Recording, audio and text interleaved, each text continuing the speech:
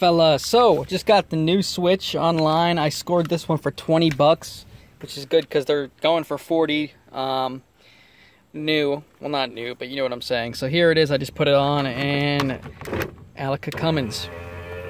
Alakazam, Alaka Cummins. What the fuck am I saying? All right, the windows work finally. Excellent. Let's button this up and let's show you what else I got for you. Peace. What is up, guys? Cummins Kyle back again to bring you guys a new video. Anyways, guys, so my windows finally work again. In the last video, you'd probably see that they didn't work. But anyways, now they do. Thank you to whoever recommended me replacing the switch. I think it was Johnny Koch, and then maybe someone else did as well. But anyways, thanks, man. I appreciate it. Saved me a lot of money and time. Because I originally had the window motor and regulator or whatever. That was like 83 bucks.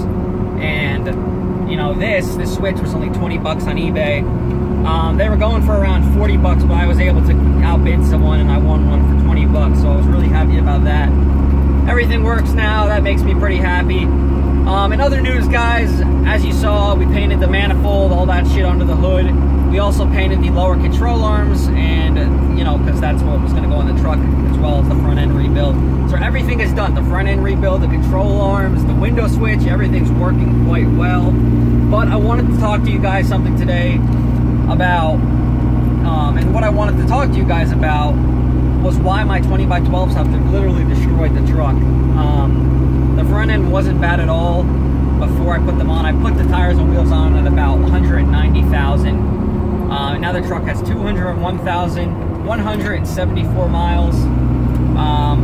In that span of about 11,000 miles, we've had to replace U-joints, we had to replace the whole front end, the lower control arms, and yeah, so that's obviously expensive. You know, it's not fun, and that's literally what 20x12s will do to your truck. Everything about 20x12s is absolute garbage except for the way they look. You know what I mean? They look amazing, they're cool, whatever, but they ride like shit. Nito 420s would probably ride better, but you know, bald butters. Either way, because of the offset of the wheel, it puts like a crazy amount of stress on your ball joints, all of your front end components. You guys know what I'm saying. I'm not a mechanic, but it's just obvious that that's what, you know, a bigger tire will do. Not to mention my fuel economy has gone down by about 2 mpg. It was about, I want to say 17, and now it's like 15 or so. This is just like mixed city and highway driving. I do mostly highway though. If I cruised about 65, I'd obviously get better fuel economy, but I'm usually whipping like 80 or so. But either way, guys, I'm going to the shop right now. I was instructed by the mechanic to take off these tires and wheels, and that is because they're making all types of noise. I think the tires are like cupped or something. Something's wrong with the tires at this point. And I also need to schedule front alignment because I just got all of this front end work done. But I'm going to stop talking, guys. I'll see you guys at the shop, and we will take off these tires and wheels. Unfortunately, if any of you guys want to buy them, go ahead and buy them. They're going to come back. Don't worry, the tires, if no one buys it, they will come back in the spring of next year, and we're going to get new tires for it, and they'll run good again. But yeah, I'll see you at the shop, guys. Peace. Tires are all loaded up, boys. It is time to take off Stance Nation. Oh God. By the way, guys, let me show you the front end here. Here's the new lower control arms look like. Pretty sweet. Mechanic also said that I should look into trying to get a front axle because there's a whole massive hole right here where the coil spring sits. But yeah, upper and lower ball joints all Moog, everything else Detroit axle parts. Pretty good, pretty good. So, it's freaking humid and disgusting out here in New Jersey, man. It's awful today. But yeah, let's get these off.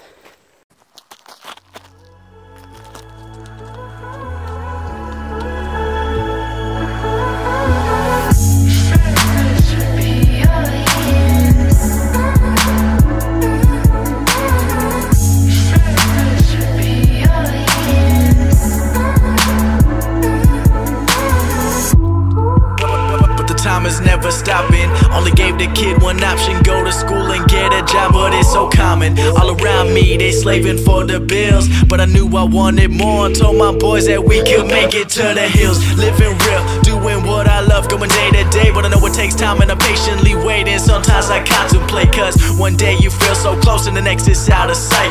But I know I gotta hold on tight to go back to just going out every night. Like if I'm about to let it go now, I can live alright, live a normal life, doing 9 to 5, but I know I'm more than that. I gained this skill, wasn't born with that. At the end of the life, it's a memory, and I wanna know how to remember me. Either hate the kid for what I am, or love the boy for what I'm not, right?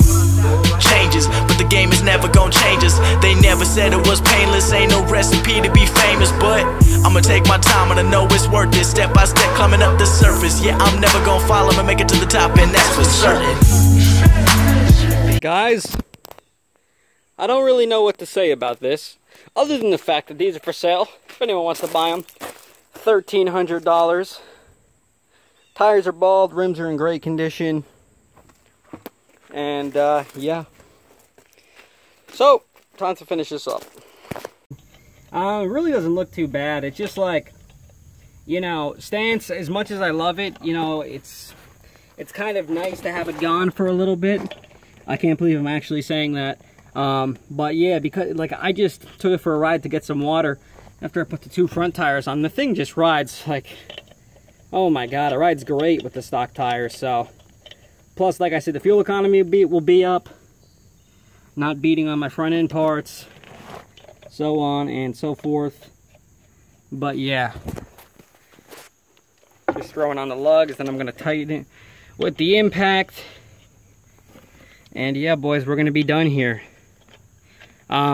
I also just got my lab analysis back from Blackstone, so I'm going to be making a video of that, showing you the results of that as soon as they come through. But yeah, boys, Cummins Kyle here. Have a good day. Woo! Up, wrong way.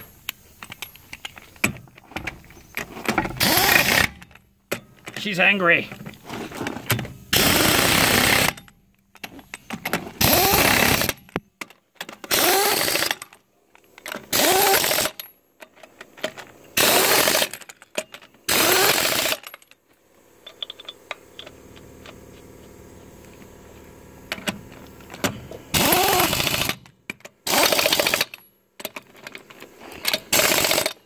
And here she goes.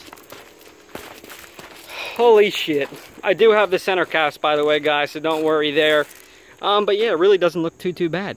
Just kidding, it looks like shit in comparison to the 20x12s, but what are you gonna do? Guys, the sky is getting real dark. I'm about to get freaking pissed on. It is so humid out here, it's unreal. It's like more humid than a freaking your typical day in Florida, let me tell you. But yeah, I just gotta hand tighten this and we are all set. Boy, she's all back to stock form. I just gotta grab the caps in the shed there, and we are good to go. So if you guys enjoyed this video, I'm sweating like crazy. I'm telling you, it's humid as hell. But if you guys enjoyed this video, leave me a thumbs like.